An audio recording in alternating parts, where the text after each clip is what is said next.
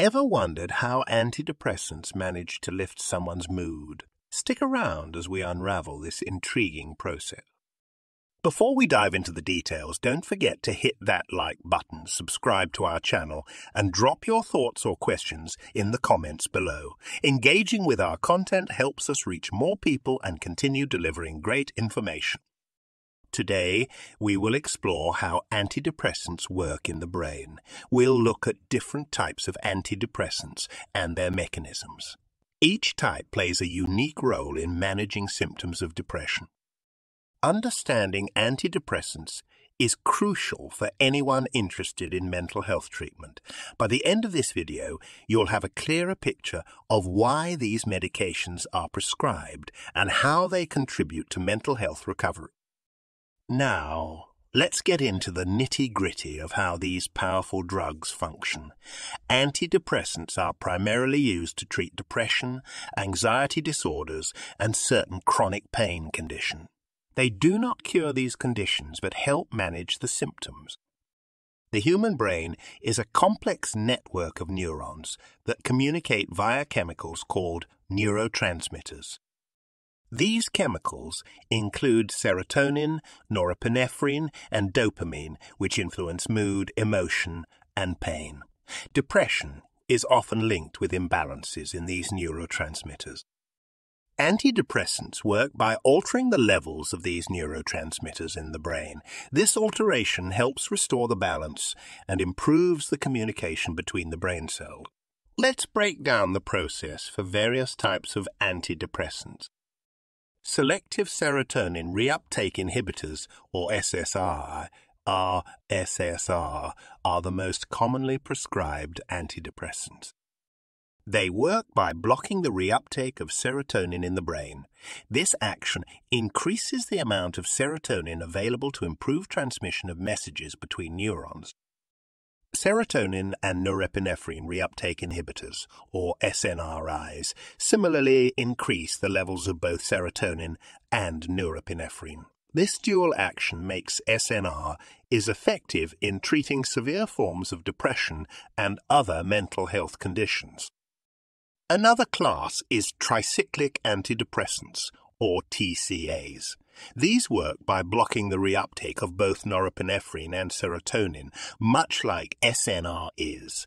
However, TCAs also block other receptors in the brain, which can lead to more side effects. Monoamine oxidase inhibitors, or MAOs, are another group of antidepressants.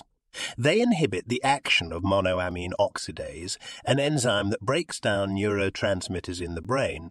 By inhibiting this enzyme, MAO is increase the levels of neurotransmitters. Each type of antidepressant targets different pathways in the brain, which is why they can have varying effects and side effects.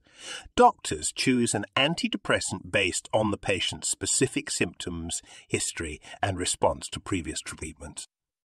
It's important to remember that the effectiveness of antidepressants can vary from person to person. Some people might feel better in a few weeks, while others might need to try different medications to find the one that works best for them.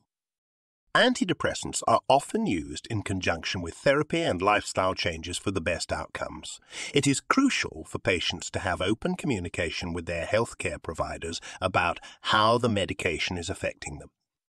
The journey with antidepressants is not the same for everyone. Adjusting dosages or switching medications might be necessary to achieve the best results. Patience and regular consultation with healthcare providers are key during this process. While antidepressants are effective for many, they are not a one-size-fits-all solution. Research continues to evolve, aiming to develop better and more targeted medications with fewer side effects. Understanding how antidepressants work helps in demystifying the treatment of depression and related conditions.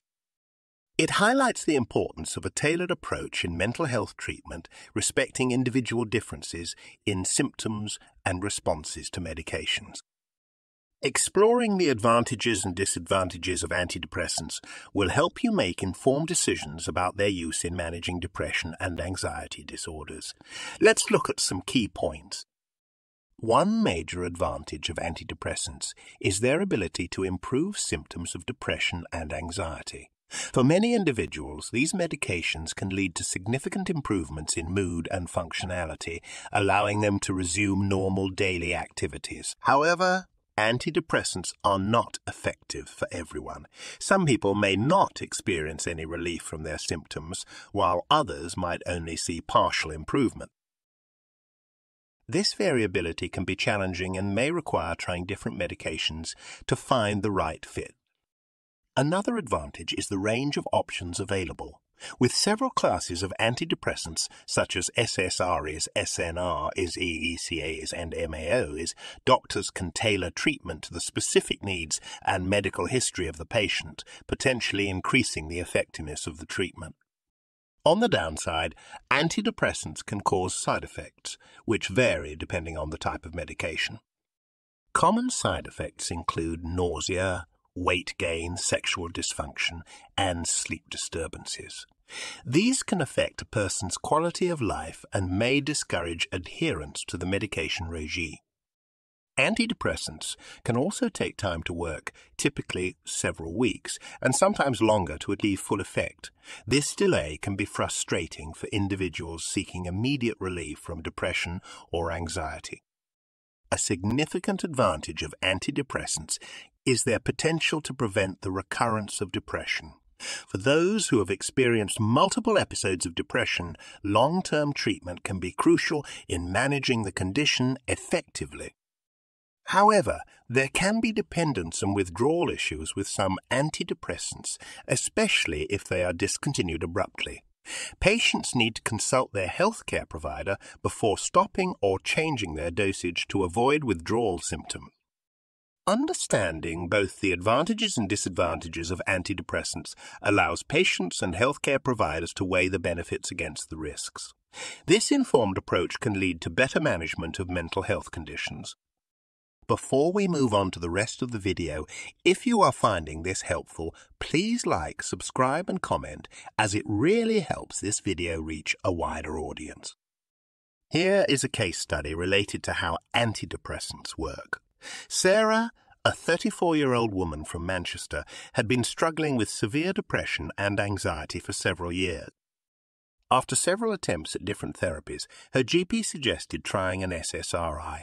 Sarah was hesitant at first due to concerns about side effects, but decided to proceed based on her doctor's advice.